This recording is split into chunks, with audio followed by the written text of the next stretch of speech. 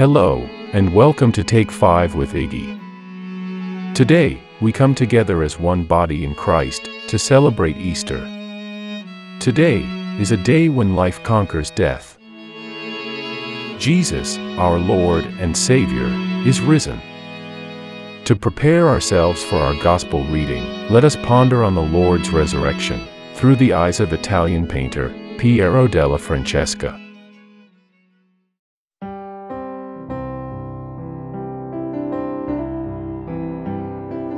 Piero della Francesca's 15th century fresco of the resurrection of Jesus Christ comes from an unexpected place. Rather than a church or a shrine, it adorned the wall of a civic meeting hall of the Tuscan town of San Sepolcro. On this Easter Sunday, this triumphant image of Christ emerging from the tomb compels us to consider what his victory means not only for the church, but for our whole world. The Gospel tells us what it was like for Mary Magdalene and the other disciples to discover the empty tomb, and to allow their sorrow to cautiously evolve into possibility, and then gradually passionate faith.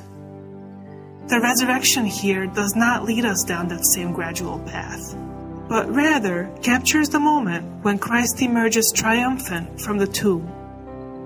The image of Christ is strong in victory and ready for action, as one foot rests on top of his tomb, propelling him forward. His gaze is direct, piercing, an expression of the supernatural order, of ultimate sovereignty. His halo is like a crown, his flag of triumph is like a scepter. Christ transitions here not only from death to life, but from the rabbi who walked the roads of Galilee to the risen Lord, who now reigns in majesty. The Easter sequence reverberates through the image. Death and life have contended in that combat stupendous. The Prince of Life, who died, reigns immortal. The composition of the scene is one of contrasts, juxtaposed to convey transition. Christ's strong and steady form emerging from the tomb is in contrast to the limp but limber bodies of the four guards sleeping in front of it. In particular contrast are the eyes, closed eyes and covered faces below, as opposed to the direct and piercing gaze of the Lord above.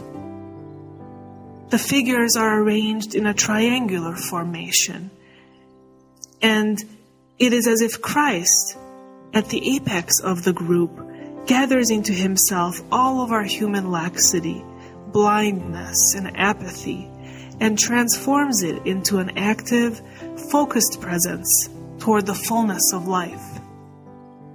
The trees behind him reinforce this theme, as the dry and dead trees on the left transform into the full foliage on the right in the coming light of dawn. In the town of San Sepolcro, this fresco was in the town hall, announcing its Alleluia not in the church, but in the public sphere. In this Easter season, Christ is risen indeed in our churches, but also in our homes, communities, workplaces. All of creation is illuminated by the new dawn brightening behind the risen Lord. Christ our hope has arisen, bringing the triumph of life into all the contexts in which we live it.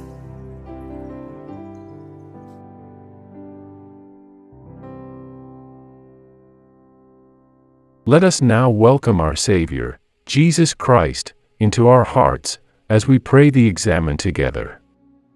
As we come into the presence of the Lord, be silent and still for a few moments.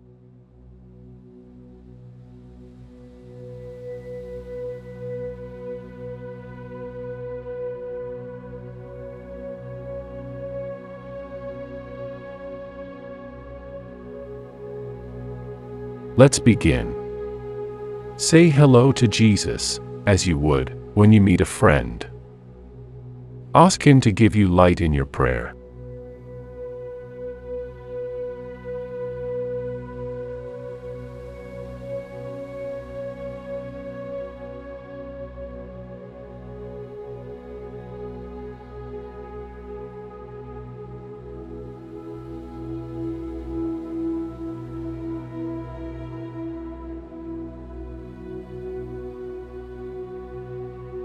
Then, say thank you to Jesus. Express your gratitude to Him for something that you are thankful for. As you recall your blessing, take note of what you're feeling.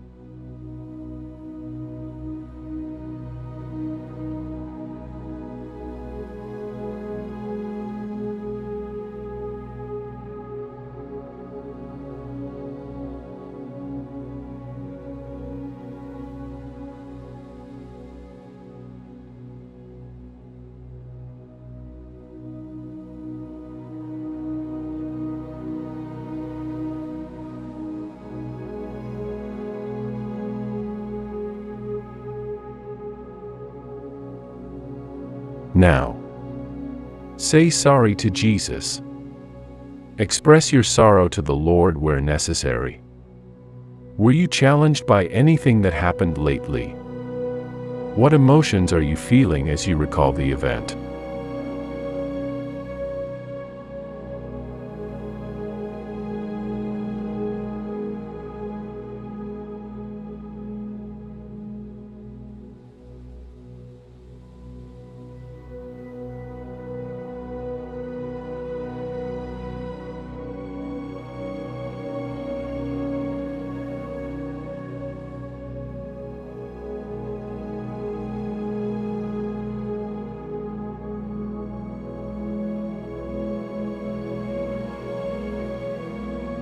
Finally, say please to Jesus.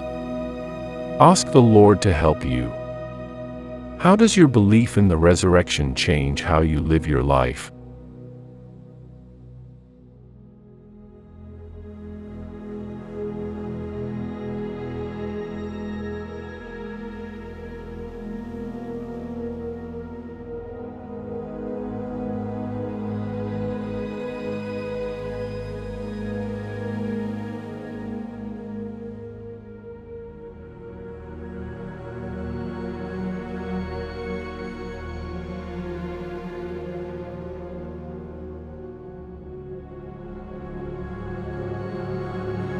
Now, slowly bring your prayer to a close. Look forward with hope to tomorrow. Believe and walk in faith with Jesus.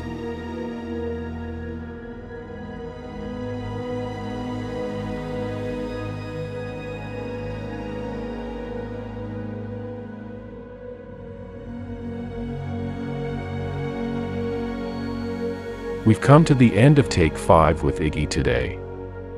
Thank you, and a joyful and peaceful Easter season to one and all.